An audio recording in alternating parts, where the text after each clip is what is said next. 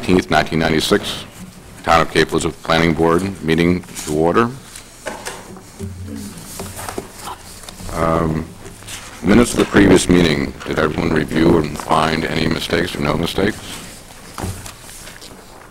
Mr. Russell? I'll move the minutes approved as written.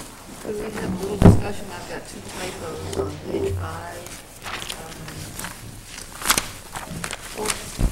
Third paragraph from the bottom, the one that starts Mr. Robertson said he and his family. Third line of that paragraph, the sentence, he feels this is a significant area from N, should be N instead of N. Alice, are you up to speed? And in the next paragraph down, the last line should be correct and in no way diminish it as that's plural person.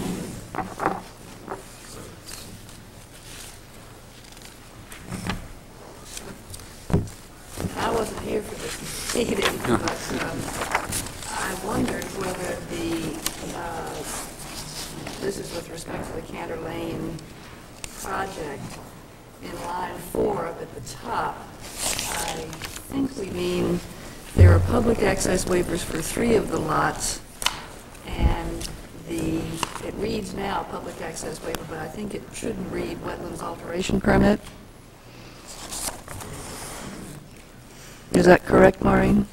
Actually, the total application incorporates 4 lots. Right.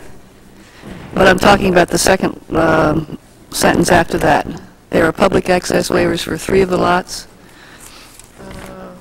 And wetlands alteration permit is for the access road which crosses Lot 1 and the existing pond. I believe that's correct, because not all of the lots need a public access waiver. I'm suggesting these as corrections to the minutes.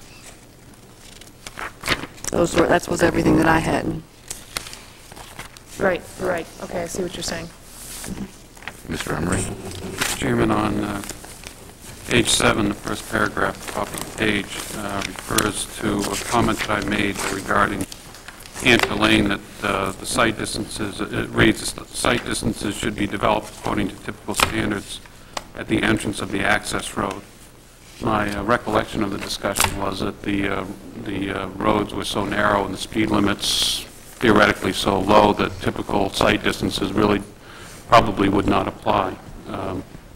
In any event, that I didn't want the site distances to be highway standards for such narrow roads.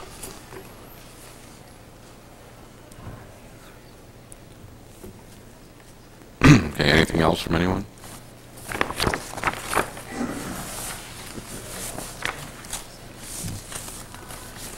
We have a second as corrected. Why not? Okay, I'll just change the motion to as amended. Second as amended. All those in favor, please raise your right hand. It's unanimous. Okay, correspondence. In addition to the items in our packet, there was one item on the podium tonight, a letter from the Cape Elizabeth Conservation Commission addressing both Dominican's Crossing plan and also the Cantor Lane plan. Then with our packet, we had a letter from Peter Rand regarding Cantor Lane, a letter from S. Harmon regarding Dominican's Crossing, Environment and Development Newsletter, January and February of '96, DEP Freshwater Wetland Information Sheet, a keynotes article, workshop conference announcements, letter from CMP regarding Dominican's Crossing, letter from Frank Strout regarding Cantor Lane project, notice of BMP's technical assistance activities and BMP's or better management practices, and letter from town attorney regarding due process requirements. And the first item under old business is the Cantor Lane project, and as in the past, I have to step down for this particular item. Ms. McKay, would you step to the forefront?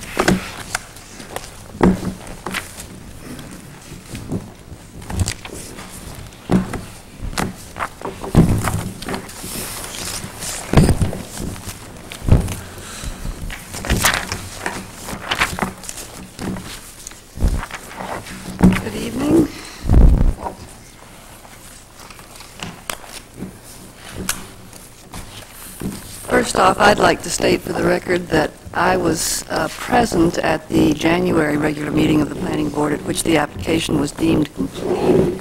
I was absent from the Planning Board meeting in February, the regular meeting at which the public hearing was held. However, I have reviewed the documents that were submitted for that meeting and also the minutes of the meeting, and did attend the site walk on March the 2nd. So, would the applicant like to, shall I make an introduction or shall Does the applicant want to make a presentation at this point? Would you state your name for the record? Good evening. I'm Bob Metcalf with Mitchell & Associates. John Mitchell was unable to attend tonight, so I'm here in his place.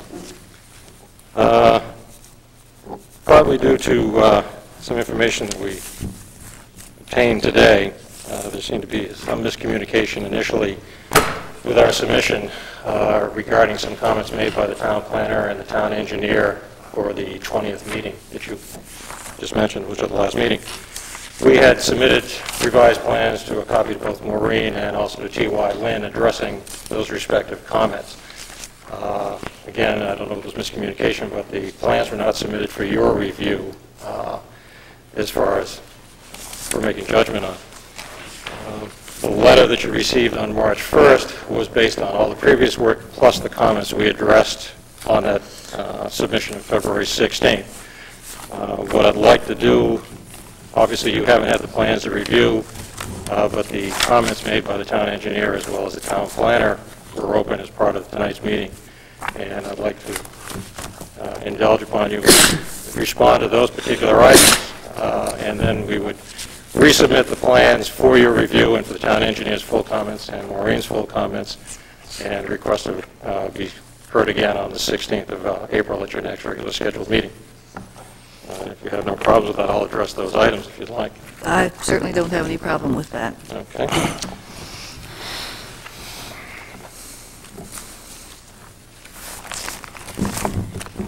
I don't know if you all have copies of Mr. Moran's letter or not in your packets tonight, but it was part of your original submission. This is in accordance to Mr. Moran's letter of February 12, 1996. There was a issue. The first item was site distances. The first one, there was no requirement response for it. He met the requirements for site distance on Ocean House Road. The second one, Mr. Metcalf, before I think everybody's sort of fishing for this. This is Sure. the February the 12th letter that February was the 12th attached to letter, the TYN. February 20th memo last time around. It's about, it was attachment 1 to that memo, and it looks like it's about a 4-page letter. Thank you. It's confusing because the second, third, and fourth pages of the letter refer to the date as February the 9th, but the first page refers to it as February the 12th.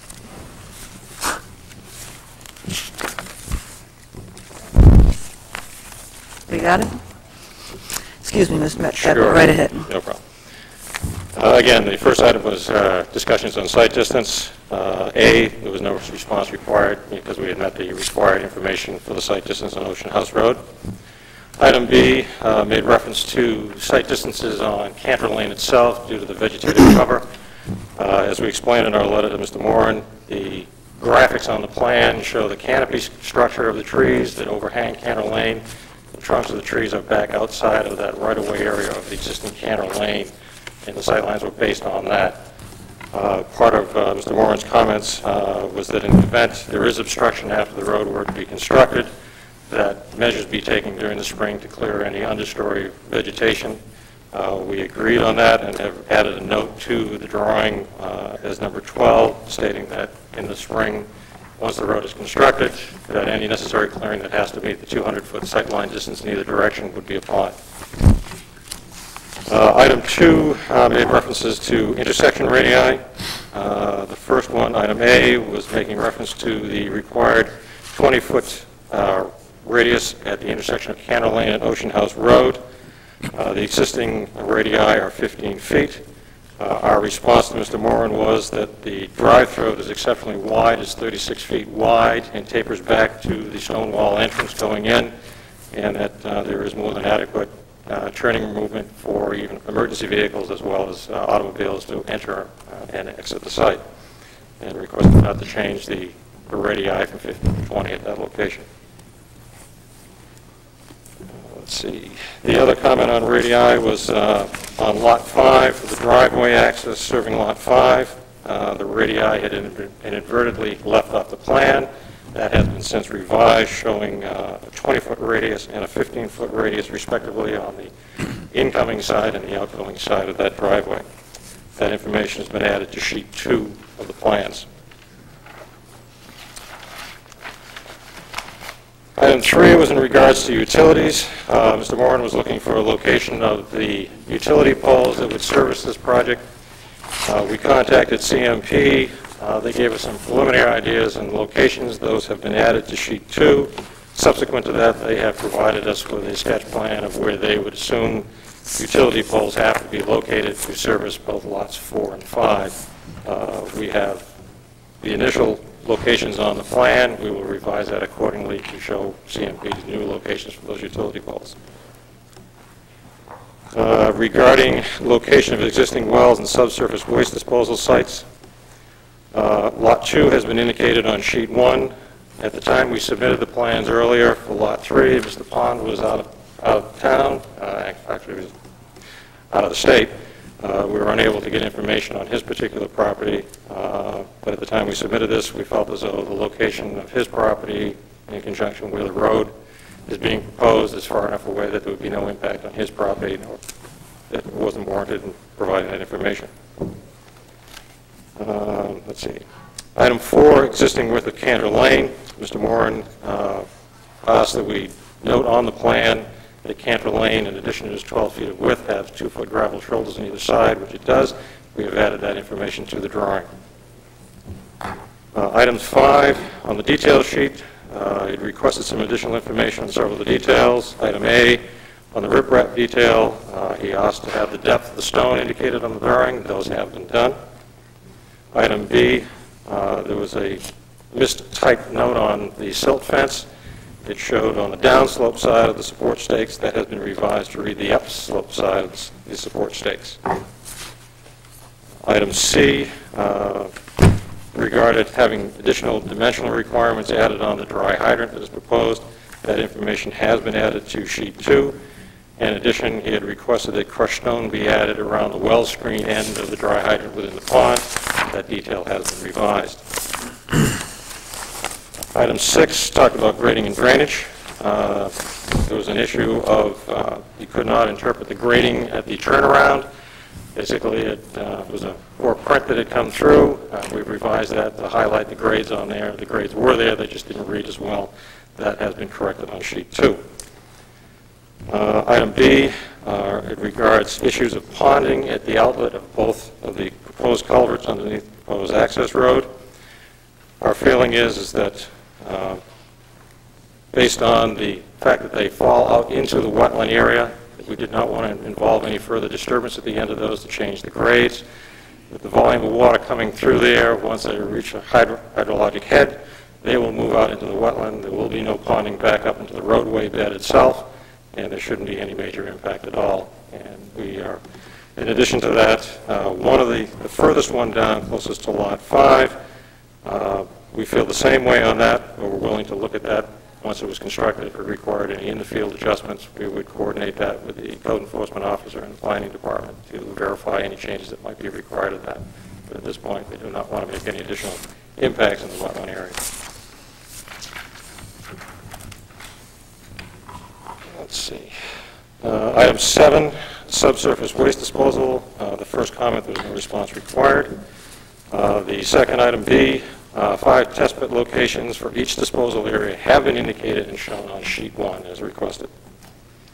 Item 8, soils data. We had sent Mr. Moran a copy of the soil survey sheet that was done by Wood Alternatives and their field assessment and delineating the wetlands. He had indicated he had a poor quality. We sent him another copy, but indicated also that these are field data sheets. They're done in the field and not typewritten.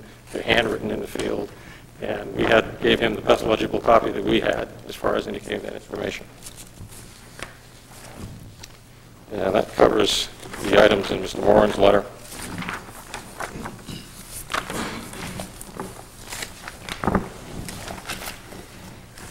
In regard to comments from the town planner, which were dated from your memo of the last meeting. Item 1 discussed revisions to note number 10 on sheet 2. We have revised note 10 to address lot owner's responsibility for the maintenance of the access drive, and that the 12-foot minimum vertical clearance along the access drive shall be maintained. That was a requested note through Maureen to add to the plan that has been done. Item 2, regarding Lot 5 driveway, Note 11 has been added to the general notes, as well as a plan reference noting on sheet 2 regarding the proposed driveway for Lot 5. It was requested to add a note that would signify that the location as shown on the plan and designated on the plan is where the driveway for Lot 5 has to occur, and that has been done. Item 3, access driveway name. The applicant agrees to meet with Maureen and the fire chief to come up with a name that is not similar to any other road name in town. And I can appreciate that working on the planning board in Kennebunk. We've had that same problem a number of times with it, too similar. He is willing to sit down and work out a name that will be appropriate. Item 4, water supply. As far as fire protection, the applicant believes that the dry hydrant as proposed is adequate to service the site requirements. There may have been some misunderstanding in terms of the requirements for that dry hydrant, where it was stated that the water would be from both ponds. The dry hydrant requirement was sized on the first pond on the right-hand side of Cantor Lane as you come in. The second pond is only supplemental. All the water requirements were based on calculations performed on that one pond to service the site, and that's where the calculations had come from. Item 5, regarding septic systems, there was no response required. And again, item 6, in regards to utility poles, also as far as location, as I said earlier, we have received updated information from Central Maine Power, and that information will be added to the plans for your review.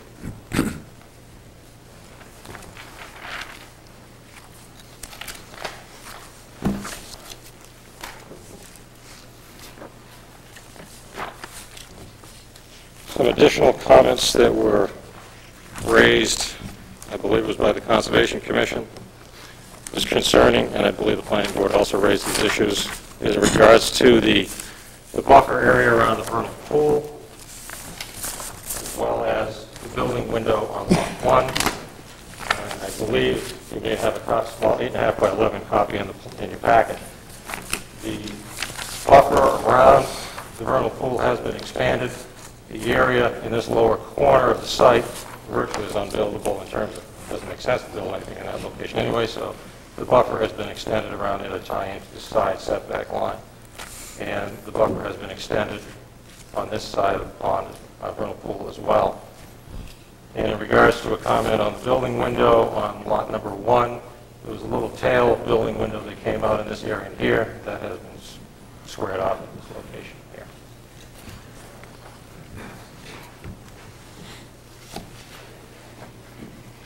Again, to go back to the letter of March 1st, this letter was really based upon all the previous work the applicant has presented to the board based on your comments and discussions. It had also been predicated on the fact that the submission of what we thought of February 16th, which addressed the comments that I just went over, were going to be part of your review this evening. And that's why we were looking for a decision this evening. Considering the fact that you haven't had an opportunity to review those and the town engineer has not fully reviewed the plans, we would request that if you have, we would resubmit the plans in a timely fashion 18 days prior to your next meeting in order that you can have adequate time to have those reviewed and for you to review them and your consultant's comments. To have a decision rendered on the 16th of April. If you have any additional questions for me, I'll be happy to respond to those. Thank you, Mr. Metcalf. Does anyone have any questions? Mr. Emery? Madam Chairman, Chair, I'm sorry. It's difficult, isn't If I was a chair, you are a chair, and all future people will be chairs. Just a point of disclosure, John Mitchell and I were college roommates. That has never prejudiced either in favor or against any presentation that he's made before this board while I've been sitting on it. Mr. Metcalf was a former member of Terrian Architects, and we worked hand in hand. Bob has been with John Mitchell's office for the last 5 years. I'm no longer with Terrian Architects, and I feel very capable of giving this impartial review, even in Bob's wonderful presence. As I told John Mitchell, I was not present at the workshop meeting, and I continue to regret that I was not. I think, as it appears as though this may be tabled to another meeting, I would like to put on the record, based on the information that we have to date, and particularly based on the site walk, that first of all, that the board is not being asked to review the subdivision, that the subdivision was created by a prior owner, is that a legal subdivision under, although it was not reviewed by the planning board, and is duly signed and recorded in the registry of deeds. Within that approved subdivision, however, there's a 40-foot right-of-way to provide access to the rear lots. Part of that right-of-way has been disrupted by the pond that was constructed by one of the current abutters. In addition, part of that right-of-way has also been cleared of trees. My statement, I believe, at the last meeting, and my sensibilities continue to be that my preference would be, given the size of the property that we're looking at, that an upland location be found for the new access road. As a planning board member, I feel as though I'm a co-conspirator to avoid the wetland rules by, particularly when this much land is available, to find the first course of access is to be through the through wetlands. However, I'm taking at face value the fact that the applicant has before us an existing subdivision. Therefore, I would like to either be on one side of the fence or the other. And if we are not to get into review of the subdivision, which we are not, I would prefer that we take the application at face value. That is, that the applicant bring before us the road as it was recorded in the, or the access that was recorded in the registry of deeds, with minor relocation of the access drive as necessary to get around the pond. And I would at least feel conscious that I could justify the wetland alteration permit, in that the plan was filed in 1986, prior to at least the popular adoption of federal wetland standards. As it is now, I feel compelled, particularly after the site walk, to feel that there's a better location for the road, albeit that it would impact the developability of Lot 1. To what extent, it's not really clear. It depends on how large a lot and how big a house one wants to accommodate on Lot 1. My sense is that there's plenty of room on the site overall to accommodate the number of houses that are being proposed, and also to provide an upland access route to those houses. So at that point, that's where I rest with respect to this application. Thank you, Mr. Emery. Does any other board member have any comments? Mr. Edsel. I really have two areas of questioning, and one of those is back to the vernal pool, and primarily the septic system that's proposed for that. I look at, and last month we talked about the requirement of that septic system to be down gradient, in other words, no up gradient septic system. I look at the design of that, and I realize it's simply designed for design purposes. But what I want to make sure is that a requirement or a condition of approving that septic system is that in its design it doesn't raise it above gradient, and simply because at the elevation, in other words, if we can add a condition to the plan that simply says that the top of the chamber level must be a minimum of 1 foot below gradient of the surface of the vernal pool, sort of guarantees that we don't have any backflow of any leaking septic system. I look at that because I see that your proposed chamber bed, which most of them are simply set on top of the existing grade, raising it anywhere 4 or 5 feet or so, in this case close to 5 feet. So even though it sits on the same elevation, there has to be some damming that's created by that leach field back into the vernal pool area. And I'm not sure how the wording would go, but I would ask for some consensus on the board that some type of wording, whether it's on the plan or a condition of the building permit for that lot, include something to state that the top of the chambers must be a minimum 1 feet below gradient of the surface of the vernal pool. And I guess that's enough said regarding that one septic system. The other deals with the dry hydrant situation. It was unclear from your March 1 letter whether it sounded like the applicant wasn't willing to comply with the chief's criteria for dry hydrant, but I don't have the dates of those. Actually, Phil McGoldrick's letters as of the 12th. If I can respond to that. Sure. We did not have that letter. Yeah, at that time. When the March 1st letter was written. Do you see anything that would not be acceptable to the applicant? Basically, it's just some additional details that need to go on. The detail is shown in the package. Pretty much it was designed to those standards. Okay. The NFPA 1231 requirements. Right. Is the applicant willing to, it states that all homes should be equipped with pamphlet 13D sprinkler systems. That hasn't been acceptable in the past. Is there a change on the applicant's part? As I understand from the fire chief's response, it's one of 3 items that he would accept, and our stand is still to go with the dry hydrant and not the fire sprinklers. Good. Okay. I read that incorrectly. Question on the pond. Did you, or are you familiar with the calculations of the volume of the pond? Yes.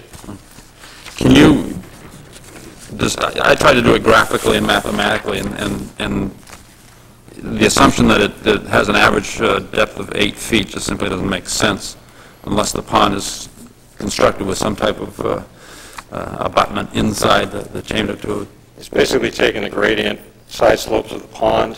We had information based on the surface level elevation. We deducted several feet off of that for drought conditions, and then calculated the internal volume of the pond area to come up with the total water volume. What's the total volume in gallons? I don't have that with me, I apologize, but it was in excess of 1 acre foot, which is 43,560 cubic feet. And that's at a full level? That is based 2 feet below existing pond level that it would be at full capacity. Okay. So I take it that the applicant's going to choose alternative 3, and so that you have to somehow show 30,000 gallon capacity at drought condition. What's the criteria for drought condition? Basically, that pond being 2 feet below surface elevation would take it down below the outlet end of the pond. Okay.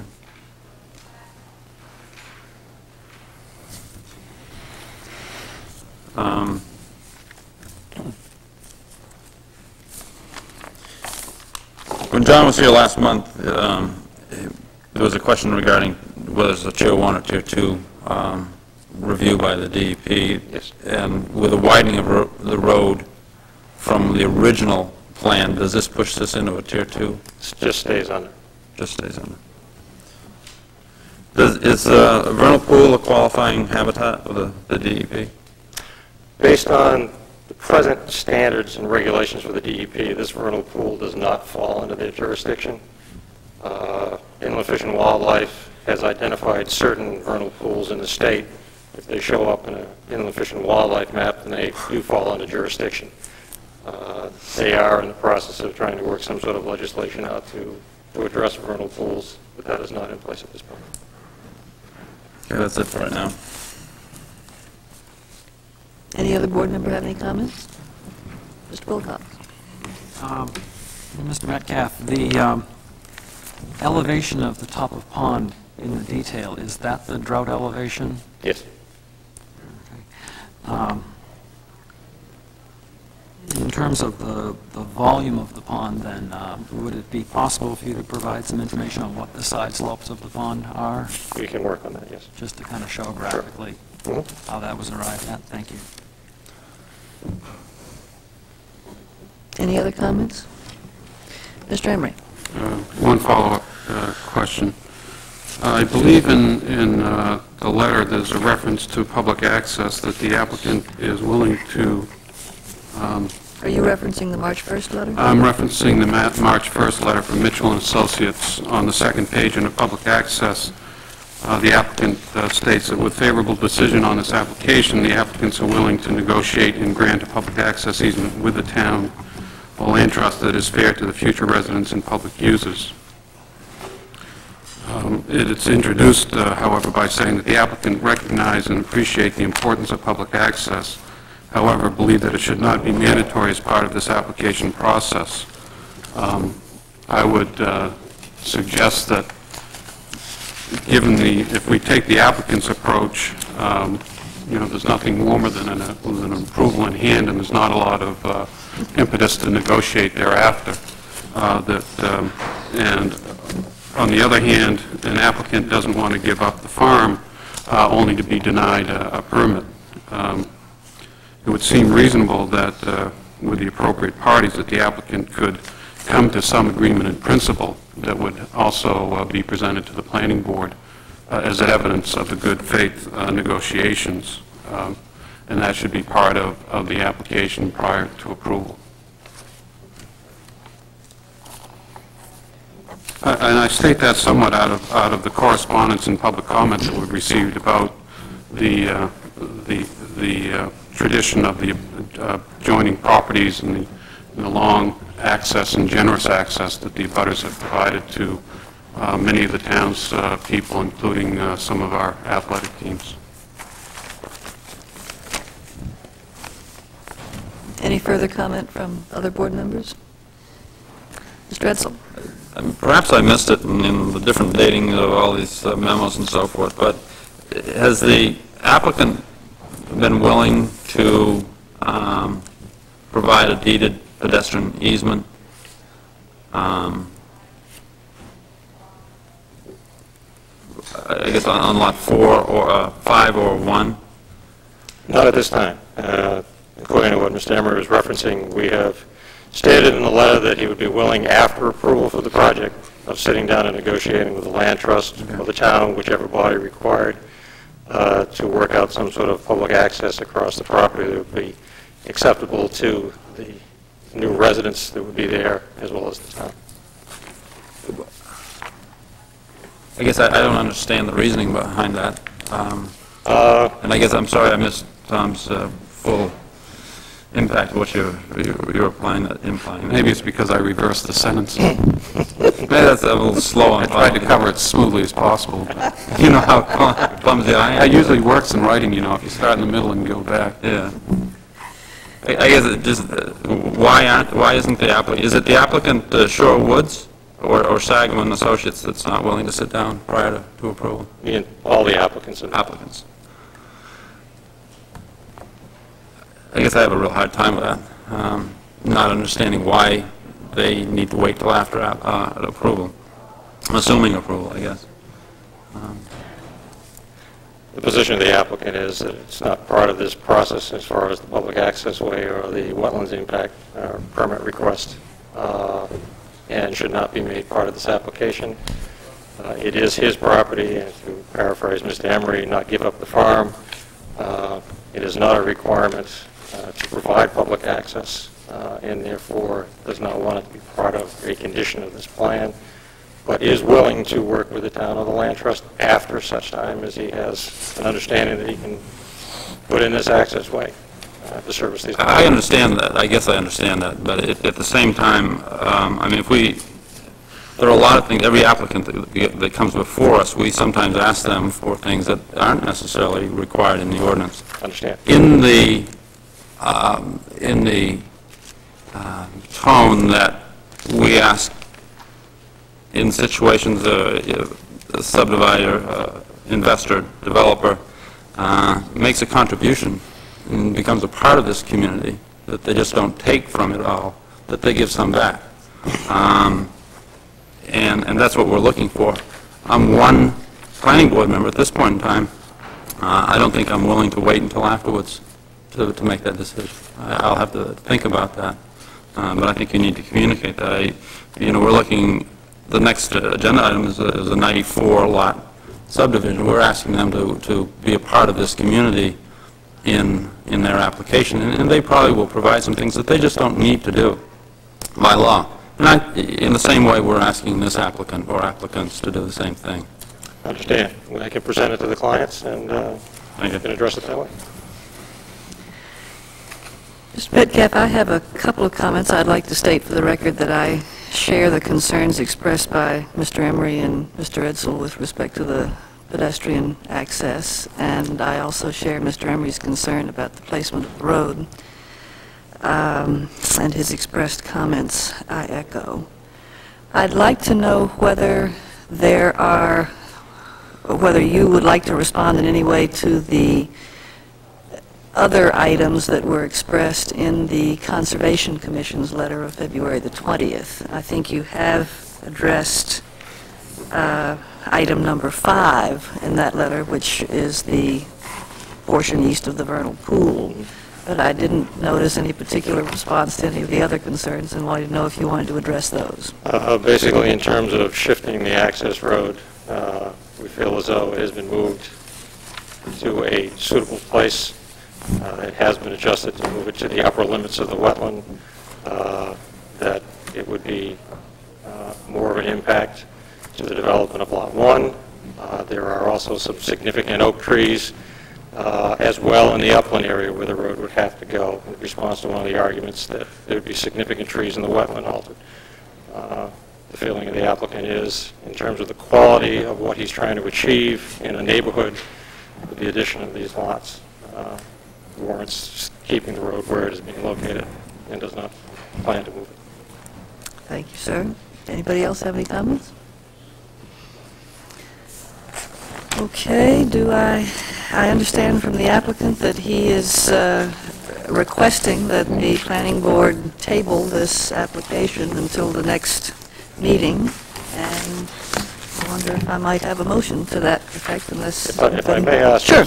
Just one, I'll ask this, as I said on my own planning board in Kennebunk, it's a process that goes on there sometimes, that we accept. I would ask for a polling of the board in terms of what the board's position is on this application at this point.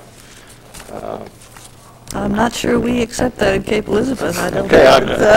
I've never participated in that before, so is there a sense of the board in terms of that comment? Mr. Emery? I think that's always a fair question. I guess the consequences are that until all of the evidence is before the board, that it's not always a good idea to indicate any preference in terms of prejudicing the final outcome. It's not unusual, as you know, being a planning board member, that planning boards are very much a question about how they're going to vote on an issue, and can decide at the very instant that they're asked to vote that the evidence is so even in either case. From my own standpoint, however, I think I've made it clear what my position is. And again, I'll reinforce that from the standpoint that this board or a town board was not afforded the opportunity to review the subdivision plan, and yet we're being asked to, in essence, make it workable. So I'm not at all adverse to looking at the original subdivision as it is with the public access and wetland alteration permit, but I'm not able to, I think, become sort of a co-conspirator with going through a wetland when there's apparently plenty of upland area to build in first. Anybody else want to weigh in on the process itself? I just a short time ago stated my one objection, and that will stand in the way of my looking favorably upon it until they want to come to the table and talk.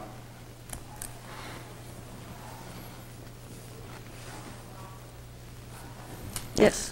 For the benefit of the applicant, as one member, I could not be in support of this project due to the lack of public access to the existing trail system behind the property, and also the present location of the road.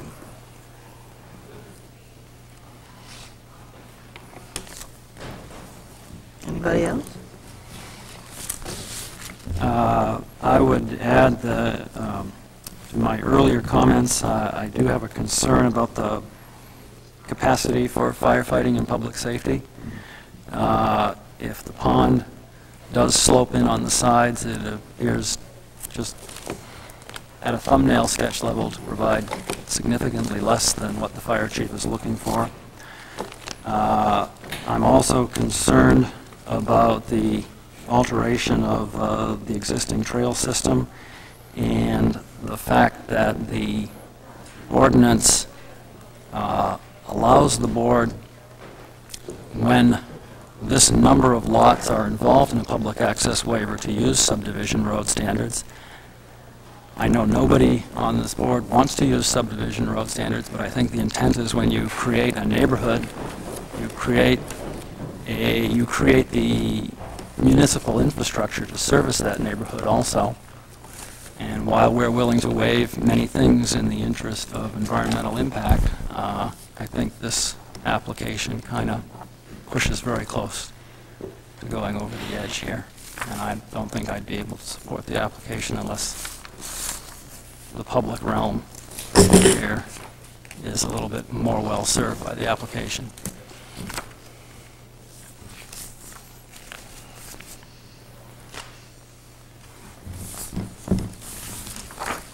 Mr. Carlson? Well, I think the applicant or his representative probably got a pretty good feel for how the board feels. And I'm kind of a little bit surprised because this was kind of brought up in the previous meeting, and we still don't get the satisfaction of the easements and the trails. That was pretty much early in the game was discussed. And we seem to be saying, I'm kind of hearing that, well, this is the way we're going to do it, and that's it. But we do have a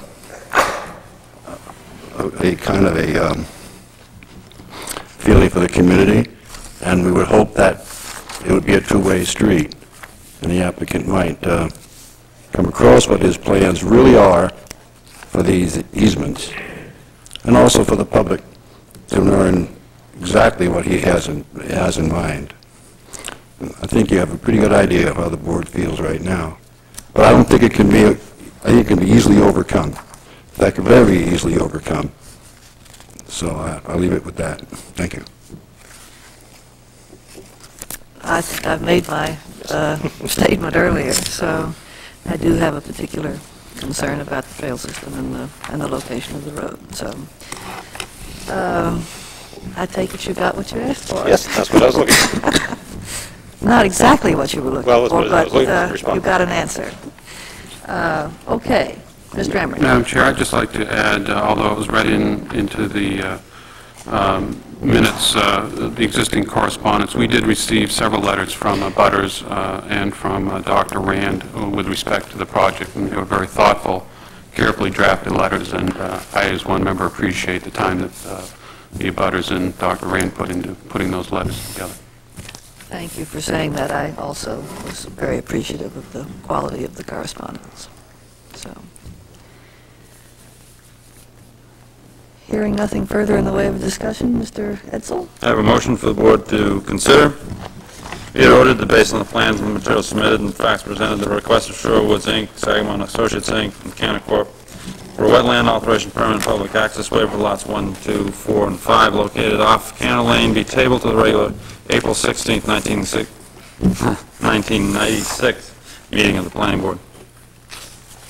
Is there a second? Second. Wilcox? I'd like to suggest, Mr. Edsel, that we add at the very end of what you've proposed with the consent of the applicant, or at the request of the applicant. Sure. I guess it's continued by mutual consent, and they requested, and we're voting, so it doesn't hurt any to state that. Okay. Mr. Wilcox, you accept that as the modification? Yes, I amend my motion. Any further discussion? All in favor? Unanimous? Thank you very much, Mr. Metcalf. Thank you.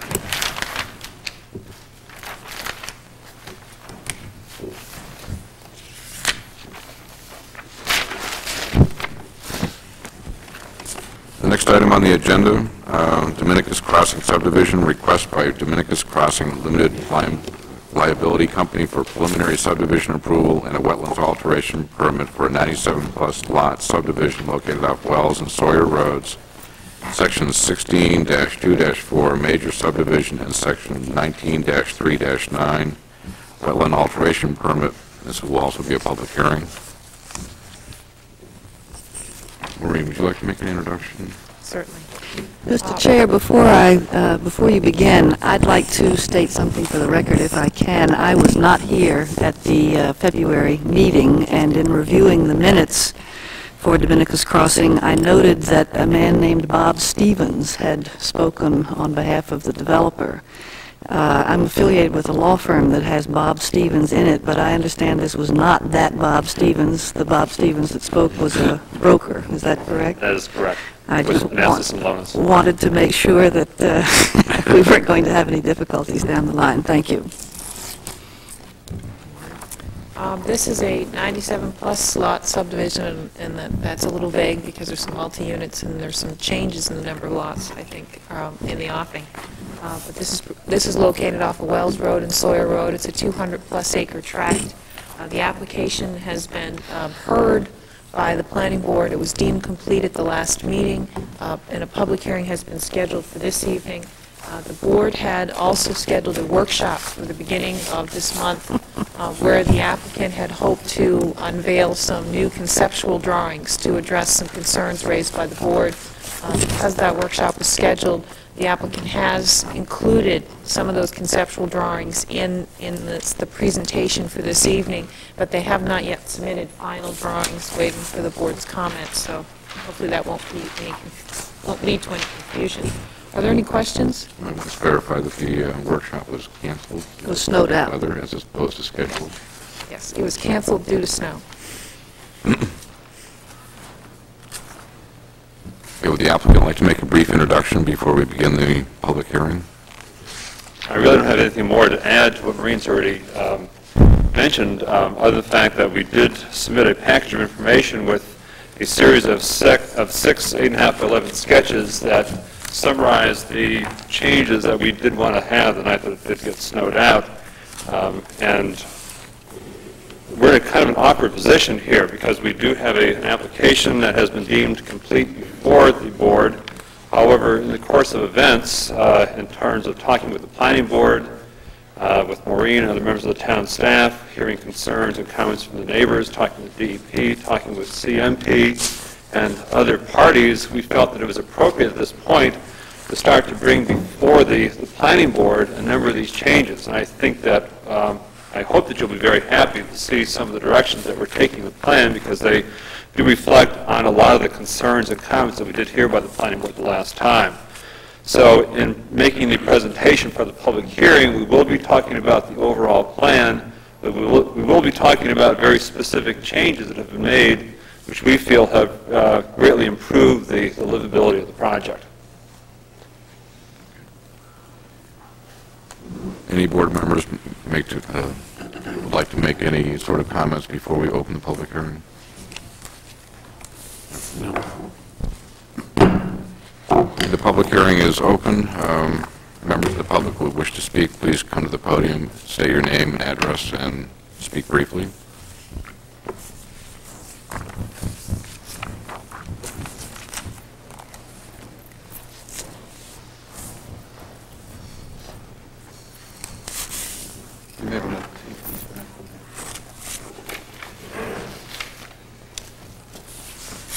Good evening, members of the planning board. My name is John Bannon. I'm an attorney, and I represent Ellen Muger and Bob Clements, who are in the audience today, and I believe they'd like to speak themselves. The Muger and Clements residence is located right here on these plans, and guess, Ms. Muger and Mr. Clements are very, very, very concerned about the impact of this very large project on them in particular. This is one of the only residences that's in truly close proximity to the most highly developed part of the project. And they're somewhat frustrated at the way their concerns have been met by the developer. They were previously represented by an attorney named Ron Ward, who attempted to work with the developer to get some sort of concessions or additional buffering for their house from all of these units. And got some concessions, but not anything really satisfactory. I was hired in January of this year and wrote to the developer on January 12th asking if there was some way that we could come to some further accommodation with regard to protecting my client's privacy. I heard nothing from the developer until today, and I do appreciate that Terry Dewan did go to the trouble of calling me today, but that's not a very good response time, and it frustrates I think everyone's review of this project not to have a more prompt dialogue going on between the developer and the abutters. This project, I think, it raised an important distinction, and it's a distinction that I would call between good faith clustering and cynical clustering. Good faith clustering, in my mind, means that a developer looks at a particular site, finds natural features and so forth that he or she could otherwise have developed and turned to their own benefit, and then makes a voluntary decision to preserve those for the public in exchange for some sort of concessions from the town through density bonuses. And that's what I call good faith clustering, where a developer takes something that's valuable to him or her, decides to keep it safe, and in return gets something from the town. Cynical clustering is when a developer finds the parts of his or her property that he can't use anyway, attempts to turn those into open space, and attempts to bargain those in favor of density bonuses from a town. And it's my contention that that is exactly, unfortunately, what's happening in this case. And that this subdivision does not meet the spirit or the letter of cluster zoning. All this is, essentially, is an effort to maximize the development potential of this site without giving the public anything it doesn't already have. These are very elaborate drawings. And they make the project look quite spiffy, and I'm sure that I would do the same thing if I were in their shoes. But I wanted to point something out with regard to what I call cynical clustering. What I did today was I went into the planning board office and got a copy of the plan, and on that plan are delineated the wetlands. The applicant did that themselves. I didn't do this. There are little dotted lines that you could connect just as easily as I could. The wetlands are shown in dark blue, and the pink areas are the critical wetland buffers as drawn by the applicant and in their application. I just used the information that they took. Now, it doesn't take a rocket scientist to go from that plan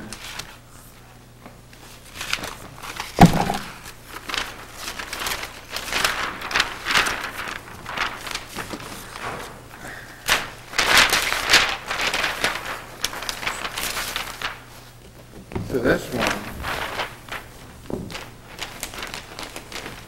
and reach the conclusion that the basis for designing this subdivision was just to avoid the wetlands. It has to be more than a coincidence that this open space, very large open space, is basically exactly the same size as this RP1 wetland plus its critical buffer. Outside of the wetlands and the buffer, we have one of the more intense parts of the subdivision. In back of the wetlands, we have another large portion of the project. We have another large wetlands area, and then tucked up in here, the board seems to be having some trouble seeing, and I realize there are a lot of plans here. But what we're seeing here is that the limitations on the site are what's designing it, not the planners, not the developers. And that is I call cynical cluster zoning.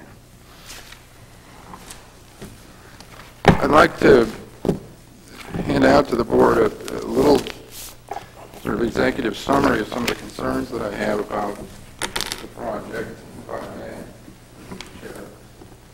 I thought I had copies for everyone. If I don't.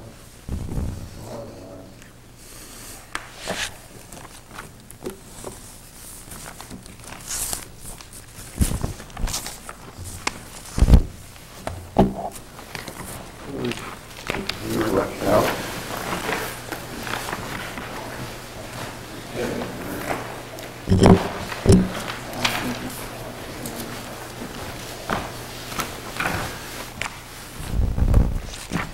Point number one that I'd like to make is that the developers are trying to get a density bonus in exchange for their creation of this green space. But all this green space is land they couldn't use anyway. The CMP easement, which is indicated here, is a typical CMP easement that prevents development beneath it. So what are they giving up? Nothing in that case. That is something that the developer couldn't use. Secondly, the resource protection along wetlands and critical wetland buffers. These areas here, which are transformed into magical open space. Under the Cape Elizabeth zoning ordinance, you couldn't fill those lands anyway. You couldn't build on those properties, on that land. The developer isn't giving up anything. He is simply agreeing to abide by the law, which forbids him from developing that land anyway.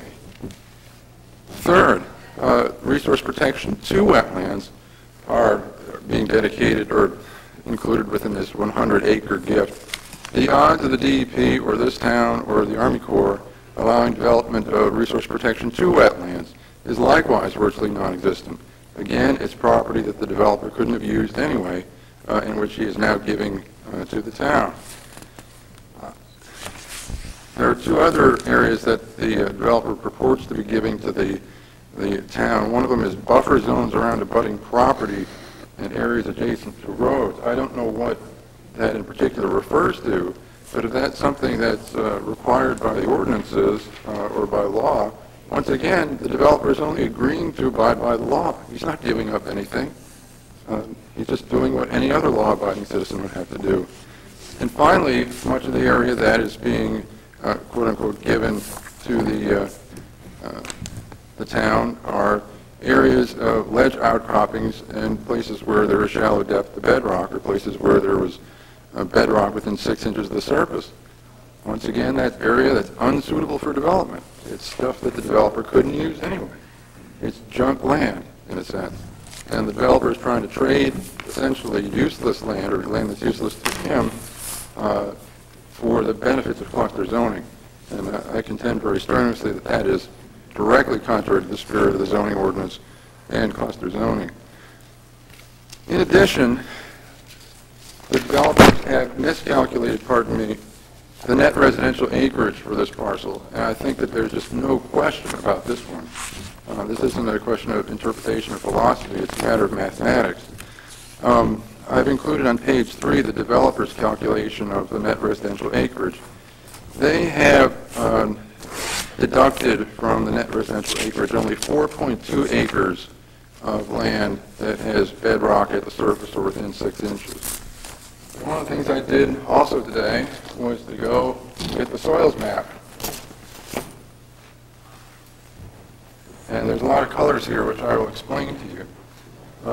The developer's soil scientist, Al Frick, has said that in 10% of the land group known as Lyman Tunbridge Rock Outcrop Complex, the bedrock will either be at the surface or within 6 inches.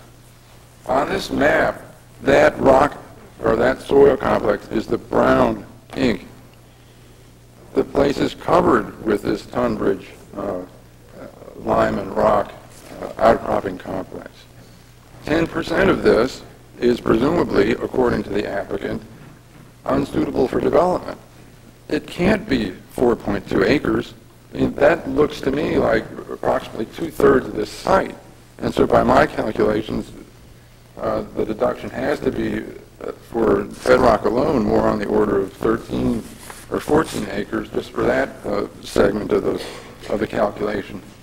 In addition, the applicant's soil scientist said that with regard to the plain old Lyman rock outcrop complex, which is in gray ink on this map and is located in many different areas, 20% of these areas will have bedrock within 6 inches of the surface.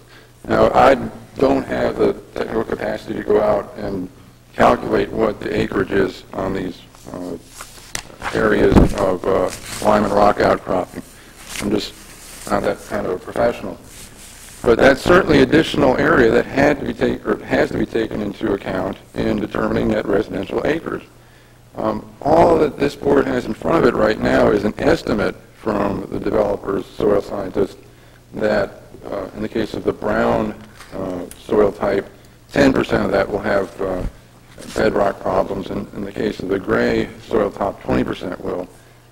The board has a right to know the answer to that question before it determines whether the developer has actually calculated this net residential acreage correctly. And the most obvious error that the developer has made is in his treatment of saturated soil. They have deducted 15.3 acres of RP1 wetlands, but other places in their application, they have stated that there are 43.7 acres of wetlands on this site. By definition, and by the jurisdictional method, well, let me step back. It sounds like at least a number of members of this board know exactly how wetlands are delineated, so I'm not going to insult your intelligence. Obviously, a jurisdictional wetland has to at least have had hydric soils in it and wetlands hydrology, so that all of the wetlands on this site should have been included as areas with the water table at the surface for at least part of the year. That should have boosted the deduction from 15.3 acres at least to the total of 43.7 acres, which is the total amount of wetlands.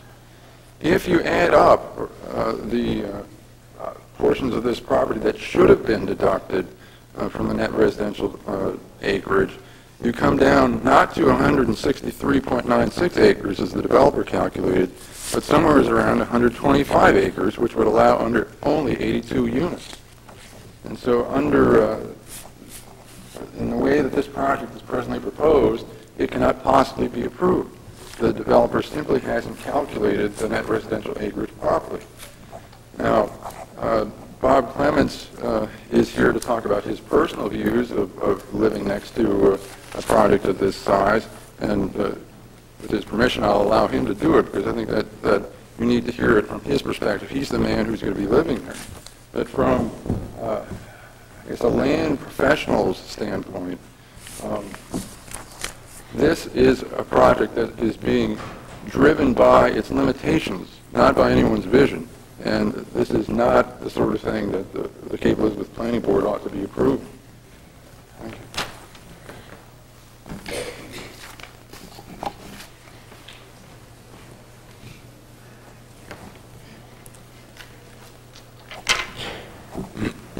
Thank you.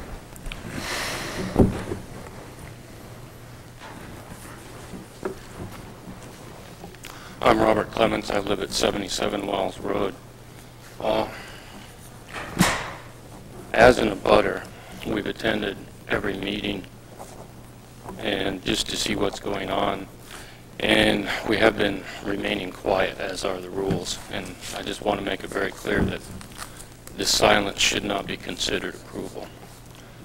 This is the first chance we've had to speak about it. First of all, 97 houses or 82 houses is simply too many in one place. As John pointed out, I think this is taking advantage of probably a good idea about cluster development. But I guess if we wanted to live in this sort of density, we wouldn't have looked at Cape Elizabeth in the first place. We would look for a home in Portland. And I've heard each of you speak about the attraction and the beauty of this site.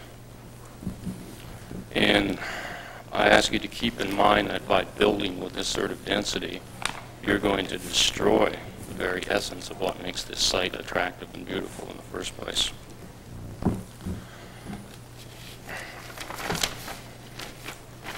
I'd like to point out, the buffer zones, the open areas. You'll notice that all around this property and next to the other abutters, there's a very nice wide strip, 50 feet wide to 100 feet wide, all with the exception of our property. And at last offer, they have given us 15 feet. And I might mention that took a lot of time and effort and money on our expense to get them to give us 15 feet and some evergreens. The offers they are making right now seem to be token, in my opinion, so that they can, come here and say, well, we have offered this much. It's not quite enough. We're attracted to the site because it was very private. It's open. It fits into all of the literature we've read about Cape Elizabeth being, sort of a rural feeling, quiet community. And this goes counter to all of that, I guess, reputation of Cape Elizabeth.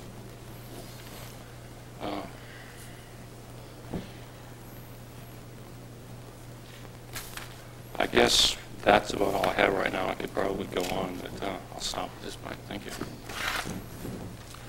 Thank you.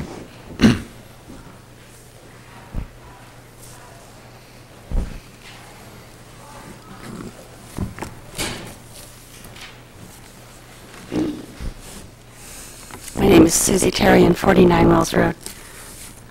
As the abutter who will be most negatively affected by the proposed entrance drive to Dominica's Crossing, I want to again express my disapproval regarding its placement around my property. I'm simply going to read a paragraph from the letter I wrote January 9th because I can't say it any clearer than I already have. My concerns regarding the road's placement on the right-of-way abutting my property are more fundamental than the inevitable problems of decreased air quality and increased noise. Given that the developer owns 726 feet of Wells Road frontage on the side of my property where his home is located, frontage on which a perfectly acceptable entrance could be sited, I object to the continuing disregard for my privacy and the blatant intent to disrupt the quality of my life by surrounding me with a road that serves the needs of the development at the expense of my needs.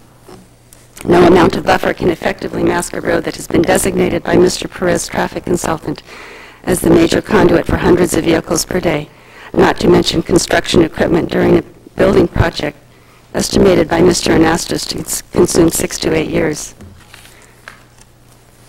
This is not a situation in which an unknown landowner builds on a site in a way that obscures a view, as unfortunate as that might be. This is a neighbor who, fully aware of my regard for the land in question, plans a primary road on that land, which, by surrounding me, deflects traffic away from his home and the development. This is an issue of fairness. Again, I respectfully request that you withhold approval of the subdivision until the primary entrance is moved to an appropriate location. Thank you. Thank you.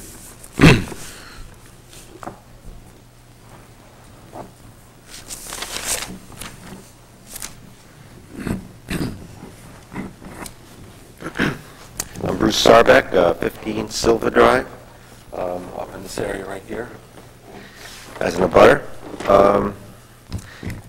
I guess I'm not overall opposed to a project in this woods or in this land, because I know someday it's going to have to come.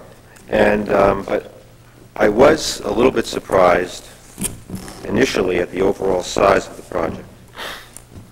It started in the 80s, and now it's into the 90s plus, whatever the plus means. The reason I'm surprised at this and concerned about this is because, again, as a previous speaker said, I don't have a lot of maps and I don't have a lot of soil analysis and so on, but I have my eyes. I've been on the land, I've been on my land, and I know how much ledge is there. You had your site walks earlier on. It was very dry this summer, very dry this fall. Maybe you should go on another site walk this spring and see how much water and how much area is not suitable, I feel, for building homes. I have other concerns, but basically I think the gentleman previous to my speaking pointed them out. One other thing I'd like to discuss is the access road onto Wells Road. Wells Road, I don't know where there's a good site on Wells Road to bring a project of this size into.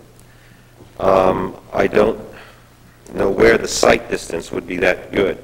I'm concerned about coming off of a hill onto Wells Road because in the wintertime there may be some slippery driving and people may slide right out onto Wells Road, another oncoming car, and we may have some problems, especially when there may be 150 cars plus coming out of there. I think the town may consider straightening that road sometime if they want to have a project of this size. And if the town has to consider straightening the road, perhaps maybe the contractor or the applicant should be hit with some of the bill to do that. And that brings me to my last contention or my last concern. And I don't know what the town does with this at all, but I've seen it in other projects in the Cape Elizabeth area. And I'm hoping that the planning board does put I don't know what you would call it, a bond or whatever, but some sort of an adequate amount of money put aside, so just in case some of these things do not get finished, roads, sewer, whatever other projects, or are they being built in phases? What are we going to do with phase 3 if phase 2 doesn't sell, or phase 1? Is the road going to have to be continued, or should they put the road all the way through right at the beginning, all the way from Wells Road to Sawyer Road? These are some of my few concerns, and I hope the board will look into them. Thank you. Thank you.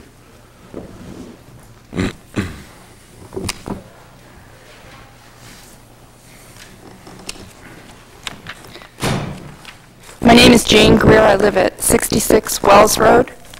I've lived there for 10 years. After 10 years of almost daily driving, walking, pushing a stroller, running or biking on Wells Road, I feel that I'm qualified to comment on my preferred placement for the Wells Road access road. And I must add, I'm the only person who stands every single school day at 8 o'clock and at 3 o'clock at exactly the site of the alternate proposed site, because I wait for the school bus every school day at 8 o'clock and 3 o'clock. So I probably know more than the traffic engineer about what happens in that stretch of road and can tell you which of my neighbors speed and which don't. Ms. Greer, would you identify for us on the larger plan exactly where your house is? Yeah. I'm 600 feet off Wells Road, diagonal from Juan's house. Down.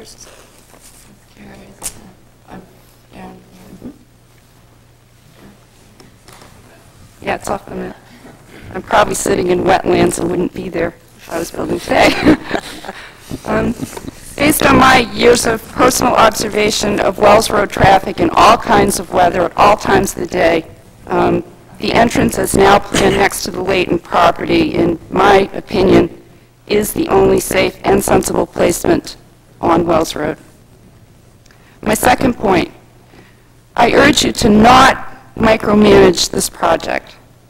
Have faith that the market will vote with its money and that the market will vote with its feet.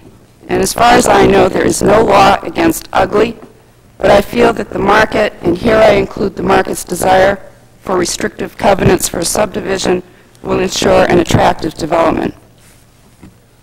And my third and last point is I ask that you examine your vision of affordable housing.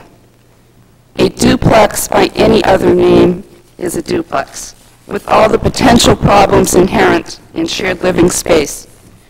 I urge the developer to build a few quality, no-frills, small square footage, Cape Cod or similar type home to fulfill their affordable housing requirement.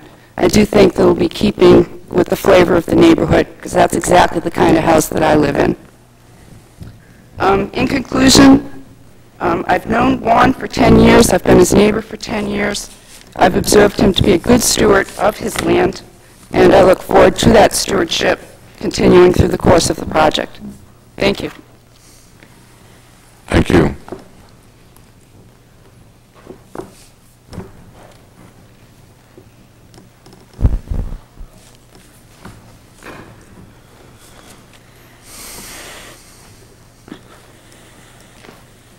Good evening. I'm Andy Tabor. I live at 14 Farm Hill Road, and I'm here representing the trustees for the benefit of Troop 30, of which I'm a member.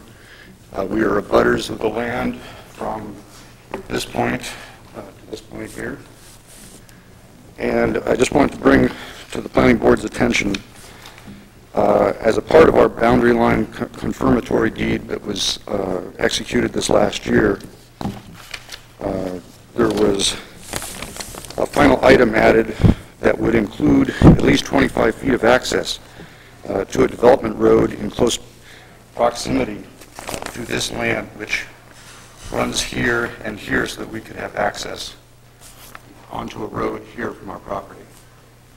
It now looks, originally the road was mapped to come right along this boundary line here, and it looks like it's quite a ways away now. So I'd just like to bring it to the board's attention that we would wonder how that's going to occur.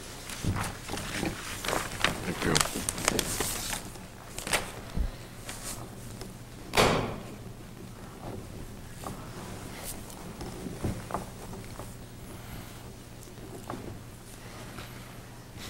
Does anyone else wish to speak at this time?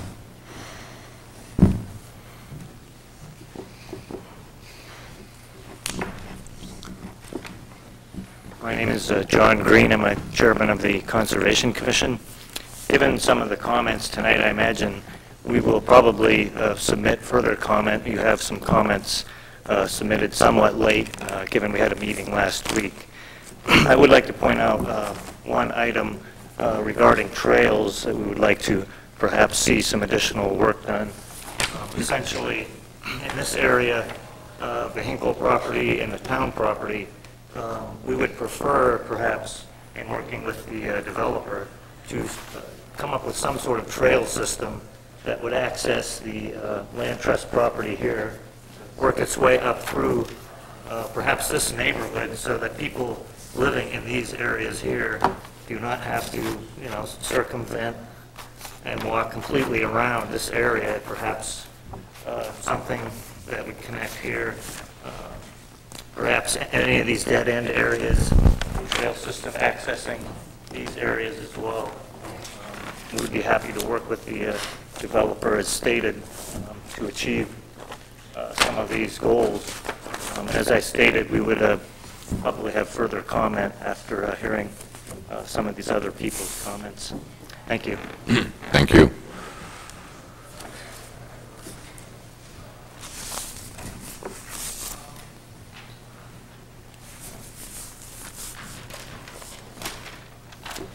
Good evening. My name is Walter Hagan. I live at 68 Wells Road, Cape Elizabeth, and I live adjacent to Mrs. Greer. And I'm just going to review a letter that I wrote a little while ago concerning the access road to the property. And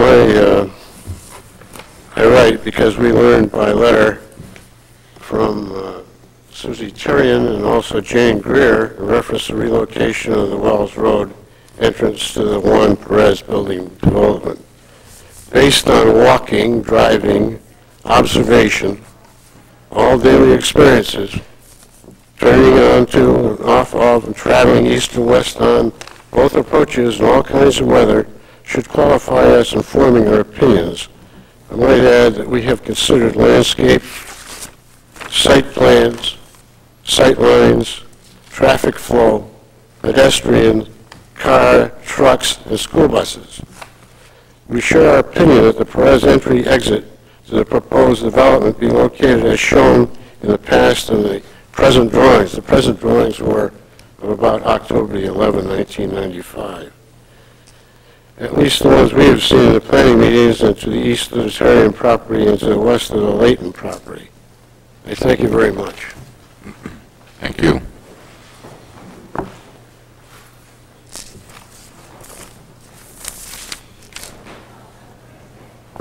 Does anyone else wish to speak?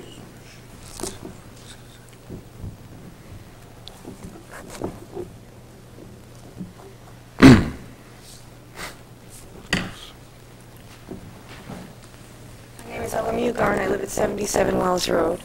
And I'd like to say that wherever the drive, the entry is located, there are going to be 900 cars a day going through new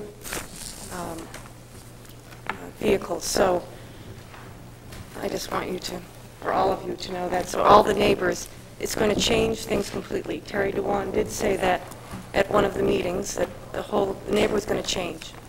And the impact is going to be great. It's going to be great on our schools, on a lot of things. Thank you. Thank you.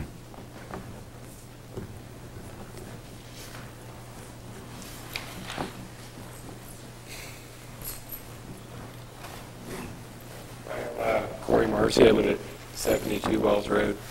And unfortunately, my wife and I got involved in this process a little late. We bought our house about 2 years ago.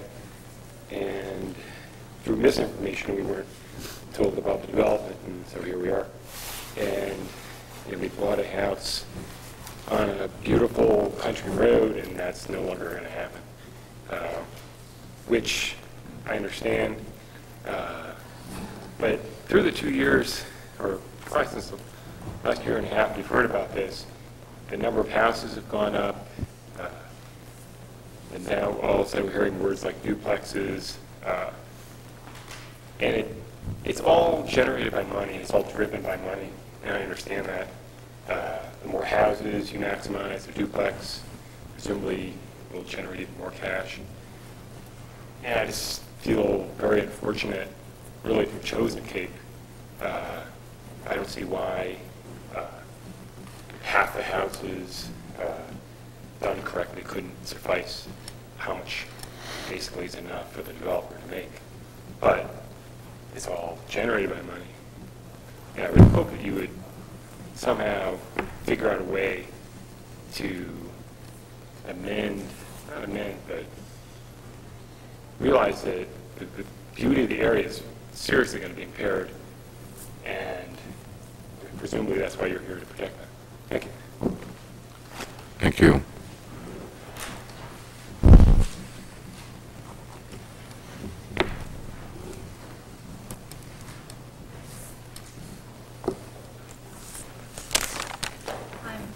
I live on 6 Loxley Road. I just wanted to point out that I don't notice that the developer has provided an athletic field to accommodate the us children who will be moving into these houses. And as a taxpayer and a citizen, having experienced the difficulty this town already has in accommodating more residents and more children than we have facilities for, I think we need to be aware that, in my opinion, that the town should be compensated for the cost of improving the schools, the cost of providing additional police protection, and the cost of providing, assuming a place could be found to provide such recreational facilities, the cost that the rest of us will have to incur to accommodate the new residents.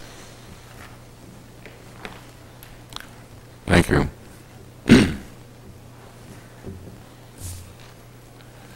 Does anyone else wish to speak? Seeing none, I'll close the public hearing.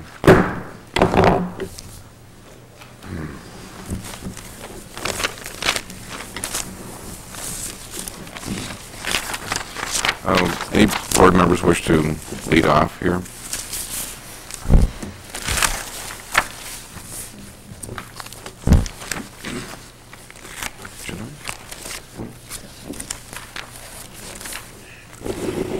Okay.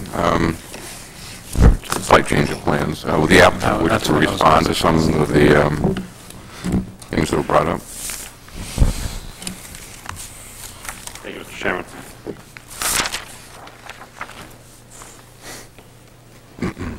So I would like to start by going over some of the changes that we are proposing right now, and in doing so, I'll try and respond to many of the concerns that we've heard, specifically in terms of the changes that we've made relative to one of the abutters, the need for open space, some of the connections that the Conservation Commission has talked about for trail systems, and the use of the duplex mode, and the minimization of wetland impacts.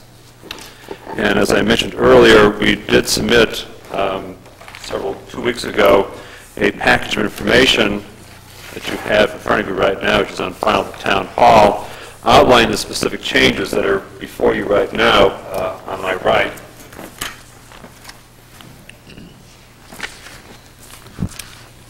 And I guess I would just like to go through, starting at the southern end of the property, going north and then to the west, outlining what those changes are, because I do think that they represent a reflection on the comments that we heard from the planning board, specifically at the last time we met. First of all, we were approached by an individual from the Joy Foundation, the owners of some land on the south side of Wells Road, and they had granted an easement to the Cape Elizabeth Land Trust in 1988 to provide access to the Spurwink River. And we know that in talking with the Conservation Commission, it has been the hope that the trail systems that have been developed as part of this overall plan could be worked into the overall Greenbelt master plan for the community, as loose or as tight as that may be. And what we're doing now is finding these opportunities, some of which may be on the map. For example, the east-west connector that goes down the power line. We are finding also other opportunities to tie into other pieces of property, town of property up here, and now the land that the Land Trust has down to the river. We are, in order to accommodate that, between the plan that you saw the last time, which is in back of me over here, and this plan, proposing a number of changes. We are showing on this plan that's represented by the sketch before you a 5-foot pathway. There's probably a wood chip or a gravel pathway, or it's the natural pathway through the woods between a point on Alicia Circle going in the southerly direction down to Wells Road at the crest of the hill, which is probably the safest point for a pedestrian to cross. There would be a walkway that would be designated with signs on either side warning the pedestrians on the road. That would then allow pedestrians to go down to that public access point down to the Spurwink River. We have not been down all the way. I know it's several hundred feet in length. We do know that it's there. I don't know the condition of it. We just know that by providing that, it's part of an overall pattern of interconnection with neighborhoods and natural resources and open spaces. We are, in terms of doing that then, we are making some minor adjustments to the lots that are off of Alicia Circle, spreading the lots out by 20 feet or so. May alter that somewhat, enough to get this 5-foot wide pathway through there. That, of course, would be part of the open space system that would be donated to the town. The next point that we've taken into consideration, and you have heard from Alan Mugar, Barbara Clements, John Bannon, concerning the negotiations that we've been having for the last several months on the land that's adjacent to their property, which is their property right here, and Alicia Circle. In hearing their concerns, we've made a number of concessions over the last several months. You saw on the application material that we gave you the installation of about over 200 feet of white pines or some other evergreen material that we planted to screen the Mugar's property from the homes that we built on Alicia Circle. We're also calling for a 15-foot no-cut zone and a 30-foot setback on the back side of the property. When we redesigned this portion of the property to accommodate some additional open space, it allowed us to do some minor adjustments to the land immediately to the west of the Mugar property to allow more flexibility in the siting of this house in red right here. These houses, of course, on the plan are just ideas of where houses might be located. There's no guarantee that they would be built in those locations. Fact of the matter is that we do have additional flexibility in siting a house on the east side of the property. In the prior plan that's represented in this sketch over here, we had 2 lots as we do now that would have had 2 probably fairly large single-family homes. When we met with the Mugars and the prior attorney, we heard that they were concerned, being rather isolated right now, having to look out on that number of new houses. We felt that one of the things that we might do to reduce the number of structures that they would be looking at would be to take those 2 single-family detached homes and replace them with one of the duplex homes that we've been talking about. As you know, we are providing 2 duplex units for a total of 4 homes throughout the entire development. Prior to this sketch, we had duplex units located elsewhere in Phase 1. We feel that by moving the house in that location, their view will be preserved to a greater extent than the previous plan. We also had heard informal critiques of the initial site, the initial elevation for the so-called low-income affordable home. Before you, and as part of the application package, we've had our architects, Archetype from Portland, take another look at the design of the duplex unit. If you were to look at this quickly, I think most people would say that resembles a single-family home. That's not to say this is the final design. We certainly intend to have continued dialogue with the planning board and people who are most concerned about design on the planning board, but we feel that's an attempt made to replicate an architectural style that may be more fitting to Cape Elizabeth, perhaps in the earlier example was. This is a single-family home on the right, another single-family home on the left of this diagram. This is a side view looking from the back side of the top elevation. There would be an attached garage with a single car garage for each of the units. This would be a zero lot line development. The lot line would go down the center of the home.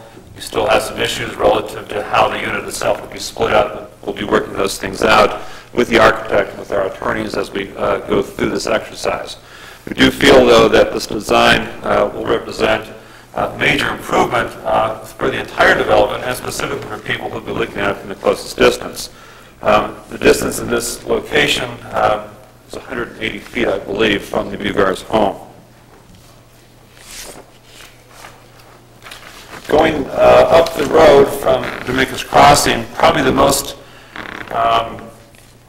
telling comment that we heard the last time, and I forget who it was that made the comment, was, wouldn't it be nice if we had a town green somewhat similar to Woodstock, Vermont? If any of you have been to Woodstock, there's sort of an eyebrow of a town green in the middle of the town. It's a lovely scaled space. It's got a rail fence around the outside, some commercial, some residential, some institutional buildings on the outside of it, several hundred feet in length, maybe 125 feet in width. I couldn't sleep after that last meeting. I went home and started to sketch. This isn't the final design that I came up with that night, but in stimulating the imagination, though, we took that as a model.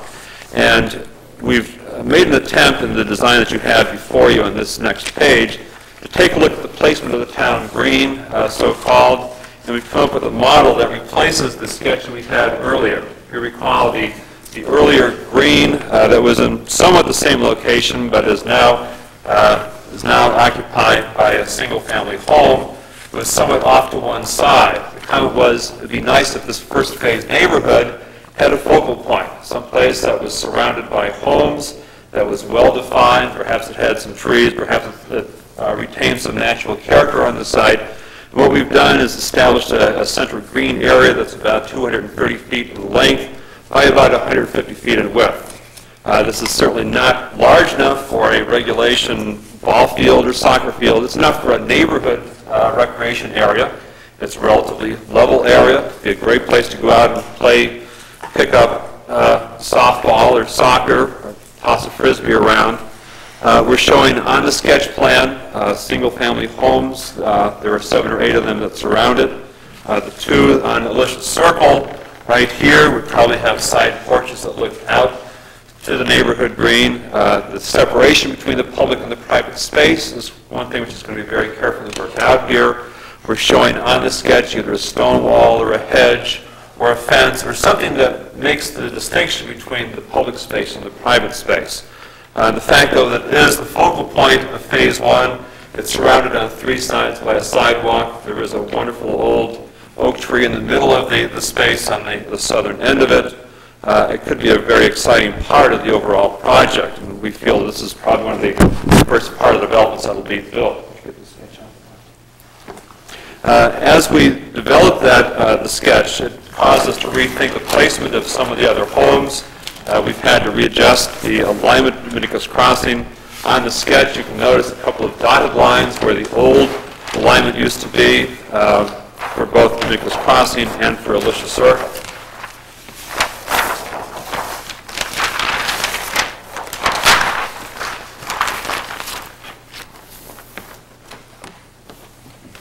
We were starting to do a series of character sketches to show the planning board the design intent in designing the development. This is a sketch that Dan Rabideau from our office did, looking northward on Dominicus Crossing Road as it goes through the development. This is the town green, about 150 feet across here, 230 feet front to back.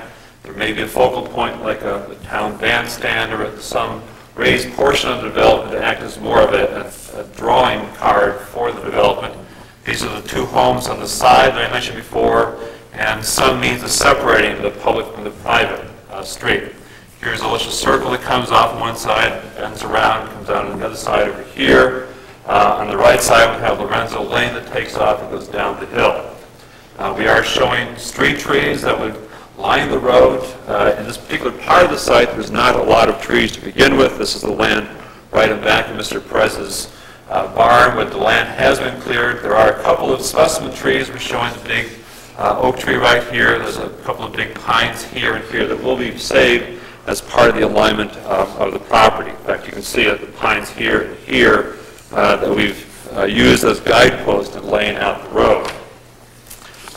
That certainly is the largest change that we've made to the overall alignment in terms of phase 1. What it ends up with then is a space that looks out over the Spurwink River. We feel that's an easily walkable focal point for the people in phase 1, roughly 45-odd homes. It does provide a lot of open space possibilities. It's a high amenity value space. And in terms of looking at this phase 1 again, we took a closer look at the first lot that you come to. This was called Lot 1, and we had a quandary there. It was called a single house lot. It was 1.4 acres. And looking at it again, we felt that there may be an opportunity to put an additional home on there so we don't have a situation where the backside of the home faces Lorenzo Lane, or conversely, if the house is built facing Lorenzo Lane, you wouldn't see the back of the house as you drove into the development. And talking with Mr. Anastas, this may be the place where the first house, or maybe even a model home, might be built as you drive up the entranceway. The planning board also had some concern about what the entranceway was going to look like, the character of it relative to landscaping, earth moving, earth forms, additional trees, and so forth. In laying out the road, we have taken into consideration good engineering practice. Les Berry from DH2M can discuss some of the concerns that we heard earlier. Someone in the audience pointed out that we don't want a situation as the road, Dominicus Crossing, comes down onto Wells Road, where someone puts on the brake during the wintertime and slides out into Wells Road. In laying the road out, we have used the town standards, I believe are 3% for the first 50 feet. So it does meet the town standards. It does mean going into a ledge outcrop over here, but that's the way it's being designed to make sure that it's a safe stopping distance and safe line of sight. This is an initial sketch we've done, taking a look at how the ledge outcrop might be treated, be cleaned up, some additional plantings installed on either side. There will be a fair amount of ledge, probably 6 to 8 feet at the deepest point, that will also act as a barrier between Susie Terrian's house, which is over here, and the entranceway to the development on the right side of the ledge outcrop. In terms of signage, we have not yet worked out a design for it. We don't want to have a big splashy entranceway. In another project that we've been working on with Peter Anastas, we've come across a stockpile of old granite pieces that were left over from the demolition site. We have several dozen of those, some of which may be used as part of the entranceway. A couple of pieces of cut granite are located on either side of the entranceway, just to give an indication of a sense of permanence that we want to establish as people drive in off of the road. If anything, there may be a little bit too much clearing on either side here. I think it's the intent to make this a fairly naturalistic entranceway. Not a lot of introduced plantings, but keep it as naturalistic as possible, saving as much of the vegetation as possible. Probably introducing some additional evergreen plantings on top of the ledge for additional screening purposes. As we go around the corner, using either a low mound or additional fencing to provide further buffer for Susie Terrian, whose home is down here. We heard a number of people talk about the need for recreation areas, ball fields, trails, and so forth throughout the development. When we did the rendering before you right now, we did so with an eye towards looking at the open spaces and the connections that could be made between the spaces that are being proposed, the neighborhoods that are being proposed, and the adjacent properties where there are trails already. You can see as part of the saffron colored line, a combination of trails that are there right now along the power line, for example. There is a trail up here that cuts diagonally through the property. There are some trails that go from the end of what is now going to be the cul-de-sac, Lorenzo Lane, that cuts over to the power line. As we indicated several weeks ago, most of those trails will be preserved. Where they are going to be disturbed, they will be replaced, for example, in this location right here, by a sidewalk that allow people who are used to walking through the woods to continue to walk in that general direction and then ultimately to get onto trails. We are showing a number of new trails, for example, up and through here. Down and through here is the Boy Scout land, which I'll talk about in a moment, that will be built by the developer. We have not yet come to an agreement yet to show exactly where the trails will be. It will be done as part of this development. When I say built by the developer, I mean either constructed as part of the development of the project or an arrangement will be made with an organization such as the Boy Scouts, who have expressed a willingness to work on projects within the development as part of either a merit badge work or a community service project. We're looking at ways to construct trails across wetlands. I've given town planners some additional information for new systems of supporting trails and boardwalks above wetlands that minimize disturbance, that require no fill in wetlands, and we'll be showing you details of those systems as we go through the development process. We are showing several small recreation sites.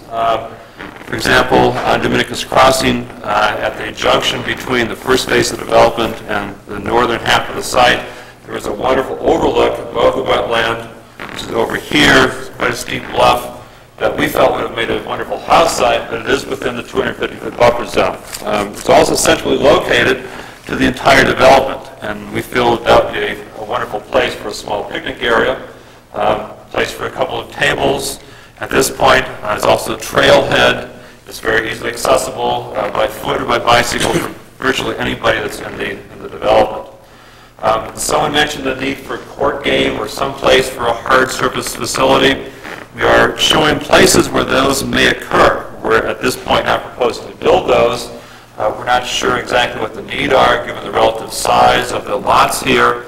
But there is a location right here, which is another buildable area outside of the wetland buffers. There's another area on the south side of Dominicus Crossing, off of Sawyer Road there, where you could have a small basketball court or half court. These are areas that are, for the most part, in this location, away from homes. This one right here has homes on either side of it. They have to be sited with quite a bit of care. But there are locations on the property where you could have facilities such as a half basketball court or some additional picnic areas. One thing which we had not encountered up until about a week and a half ago was some criticism from Central Maine Power Company. We had assumed all along in some of our initial comments that we'd be able to line the road, as we're showing in this diagram that you saw recently. So a portion of it went underneath the power lines and wove back and forth through the power poles that are out there, very much the way that the subdivision on the other side of Sawyer Road, Elizabeth Farms, is located in a portion of their road. However, we received a comment from Central Maine Power Company asking us to take another look at the way that this portion of the road was located. There were several hundred feet where the road seemed to parallel the power line in a way that the CMP felt may be an impediment if they wanted to expand their facilities out there to widen their line of service or reduce other improvements in the future. You notice then that there has been quite a change made between the plan behind me and the plan over here. We've taken the alignment that made a big loop up and around, straightened it out to some extent, worked with the contours and the wetlands, and came up with a plan that essentially adds a couple of hundred feet to the road, but at the same time takes away 800 feet of Dominicus Crossing Road. This would be Dominicus Crossing right here. In making this alignment, we have eliminated the road that was called Chesterwood Trail before. The advantage of this, of course, it results in a fairly significant change in the wetland impacts. The way the road was laid out before, as we came around the power line, there was one corner where it nipped a fairly significant part of a wetland area. Excuse me. By bringing the road in this location, we're avoiding that wetland altogether. In doing so, we're working into the topography. We feel it also unifies these neighborhoods in this area in a way that we felt was somewhat problematic in the earlier scheme.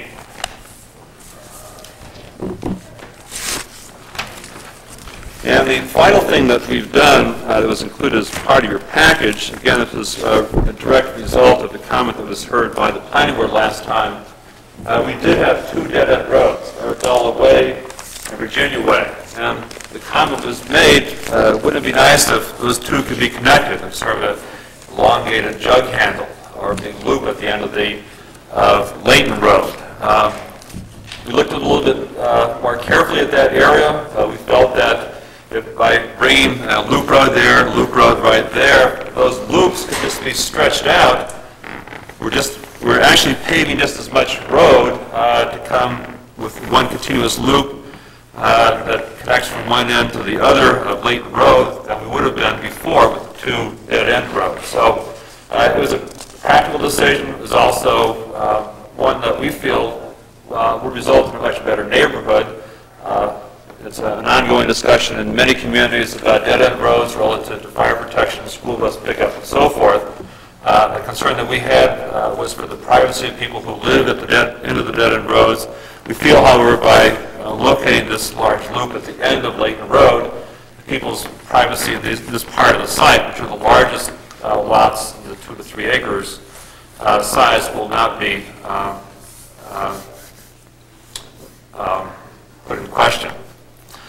We're still looking at an extension of the road that could happen in the future over to the Jordan property, and on the southerly part of the site over to the Layton property. One other thing which I did not point out yet was an additional treatment to the eyebrow that is located now on the east side of Sawyer Road. If you recall, the previous plan had an eyebrow here and another eyebrow down here. Again, when we're looking at both designs, we felt that the eyebrow down here is something that no one seemed to be feeling very strong about, and with the addition of the town green down here, very substantial size that really obviated the need for that sort of space. Looking at the comments that we heard from Fred Moore from T.Y. Lynn, he had some real concerns about traffic flow, whether or not people are really going to obey the one-way system or the two-way system to take shortcuts and so forth. We've done a little bit of redesign work on it. Dominicus Crossing will go straight through here. We're now reestablishing Chesterwood Trail as this crescent road here that would have 3 or 4 homes on it. The main through road is straight. It's very clear that Chesterwood Trail is a little road, a little spur road off of it. We've also enlarged it slightly.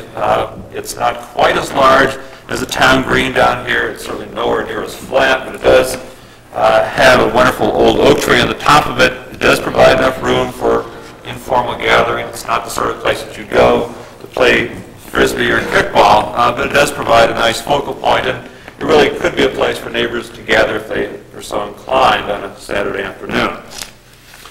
So those are the changes that we've made. I hope in talking about those issues, we've addressed most of the concerns and the comments we've heard from the parties that have addressed the planning board in the public hearing. Thank you. Mr. Dewan, how do you propose to address Mr. Bannon's concern about the number of houses permitted? Will we see some revised calculations the next time from you? One of the things we talked about the last time was the order by which we review the development. And I think that we talked initially about looking at the net residential acreage calculation because we felt that was the element which drove the entire design of the subdivision. And I think that most of the members that are with us tonight, maybe one or two exceptions, were here at the planning board several months ago. We started to talk about calculations, the net residential acreage calculations, how the board has treated things like wetlands, depth to bedrock, steep slopes and so forth historically. We've worked very closely with Maureen O'Meara, the developer of the plan. We had advice from her relative to applying the board's standards and the board's policy towards net residential acreage calculation. In drawing up a preliminary plan, we feel that we use the board's policies and the guidance from the ordinance in addressing the number of house lots that would be able to be built here. Our calculations show that we can be building as many as 111 houses on the development site. If you would like, we could prepare a response to the memo from Mr. Bannon. I have not seen a copy of it. I would like to have a chance to look at that. I, for one, would be interested in a response to it.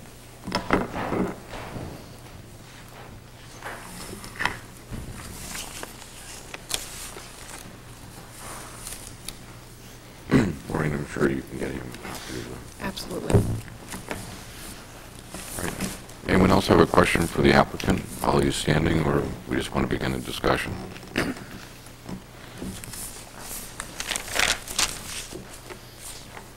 No questions. Who would like to begin?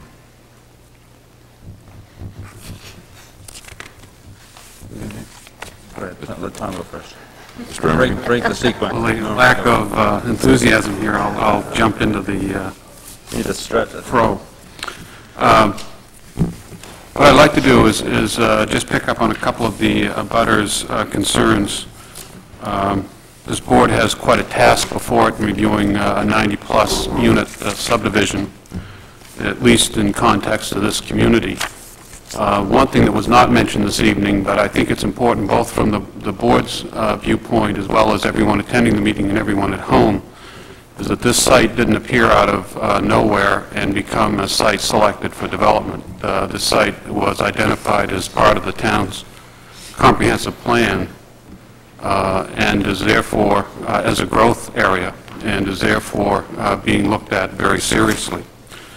Furthermore, in the early discussions with the applicant, the issue of bedrock and septic systems came up, and it's the understanding that the applicant is proposing a public sanitary sewer system, has reviewed that with the town council, and the town council has, I believe, approved the applicant's proposal.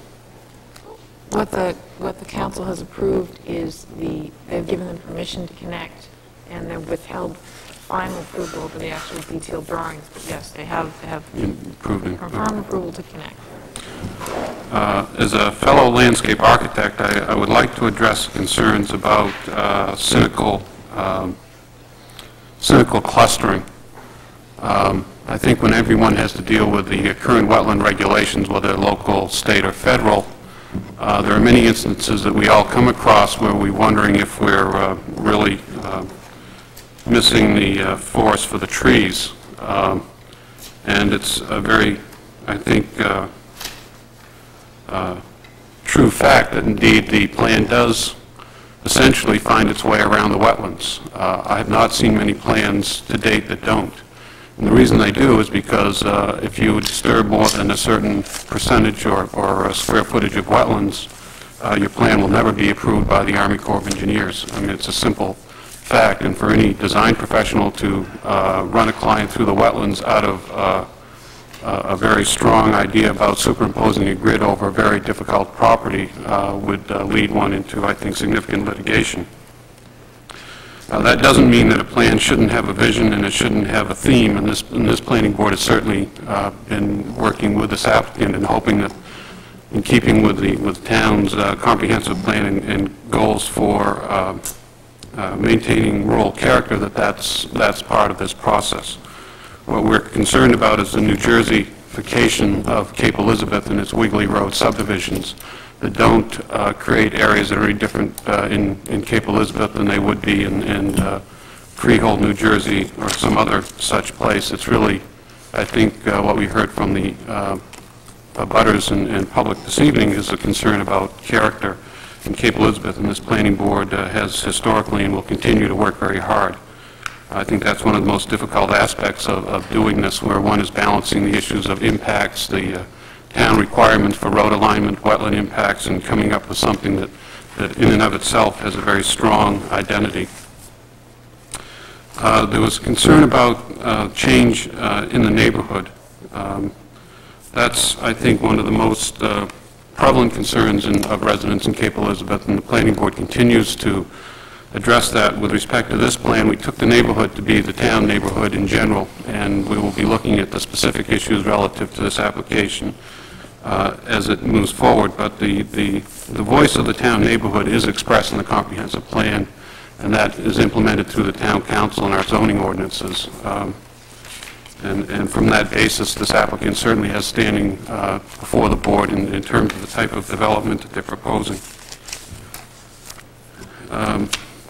With the issue with respect to density, density is, I think, a twofold question. One is the overall density of the site, which relative to most development in Cape Elizabeth is of moderate to low density.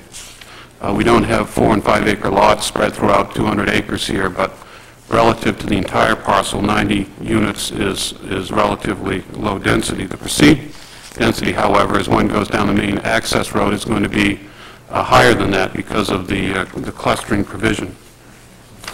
But it's not terribly different than many successful neighborhoods in Cape Elizabeth, whether they're Oakhurst or other areas. And again, the planning board is working with the developer. I think what we're coming to with respect to that is the crux of the issue is the net residential development, and that's going to be first thing on our agenda. I would like to point out once again with the issue of cynical clustering that what is referred to as cynical clustering, and I understand that term. I think it's sort of an interesting notion. That really one wonders whether any applicant out of the goodness of their heart wants to leave land to the citizens of Cape Elizabeth as open space, or whether simply they're handcuffed because of the ordinances to develop any more than they're proposing. But on the other hand, what's defined as cynical clustering was indeed what Ian McHarg, who was sort of the grandfather of environmental planning and design and head of the University of Pennsylvania's program in landscape architecture and planning, calls design with nature.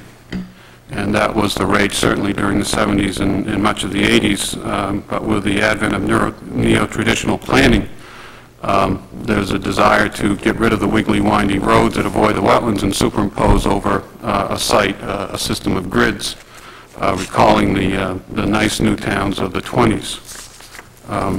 I think that we stated to this applicant early on in the process that we're all in we're on a path of discovery here, that we want to avoid certain things, but we all don't know what the vision is of what it is that we're trying to create.